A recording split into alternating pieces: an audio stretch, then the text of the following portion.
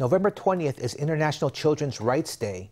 Members of the Chang Gung Child Protection Center have been raising awareness of their work with a classical music concert.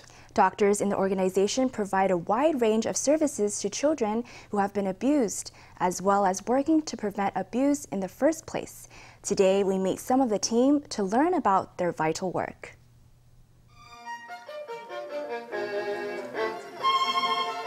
Doctors play a piece of joyful classical music. November 20th is International Children's Rights Day. The team at Chang Gung Memorial Hospital have been focusing on child protection for many years, and in 2018 founded the Chang Gung Child Protection Center.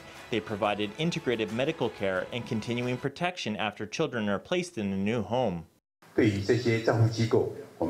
We have been following these care institutions for many years. In the same way, the most important thing is that we continue to pay attention when these children grow up and leave care institutions, when they're 17 or 18 and go to college, or rent accommodation, their school fees, and their future possible work.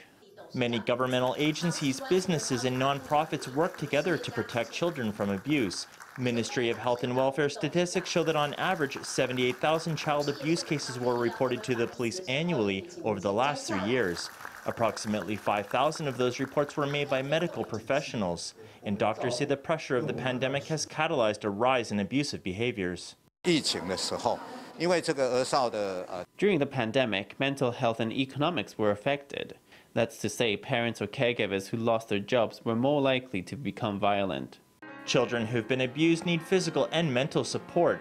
These doctors established a comprehensive clinic which offers care across 16 disciplines, including neurological, medical, physiological, and psychiatric treatments. I